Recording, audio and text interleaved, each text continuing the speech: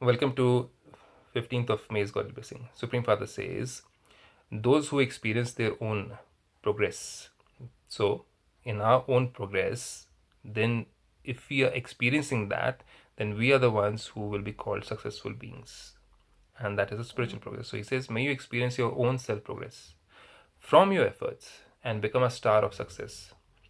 Those who experience their own self progress and success in their efforts are stars of success.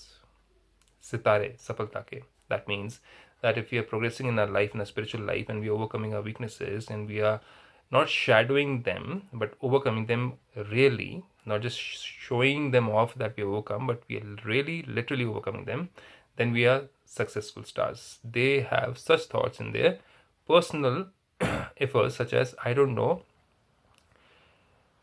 whether this will happen or not, whether I will be able to do this or not. They don't have such thoughts at all.